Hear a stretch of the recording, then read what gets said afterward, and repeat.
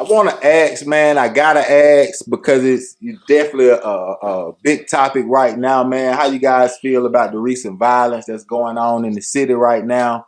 Any words y'all want to tell the people, man? You know what I'm saying? Walk up and hit your target, my nigga. If you just gotta goddamn do something that bad where you see him on point, walk up and hit your target. All that shooting from a distance and far back. Come on, man. That ain't what's up. Niggas gotta have some type of, you know what I'm saying, gotta live by some type of code. Fucking gotta kids have some type shit, of, bro. You catch the nigga later, you know what I'm saying? Yeah. Kids and folks, grandmas and folks out here, like, y'all niggas have zero respect. Like, you just catch the nigga later, cuz. You even trying to get away, or you just crashing out? Yeah. Right. Crashing out. Don't mind crashing out. That's the mentality. You niggas, boy, they like my boy said, them niggas down there working for goddamn Honda. What a nigga Phil said, they work for Honda. Oh yeah, that's you. That nigga said he worked down there.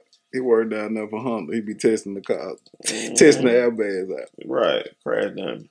Golly. Shout out my nigga Phil. Hate to see something like that happen, especially in our city, man. Hopefully, we can end some of this senseless violence.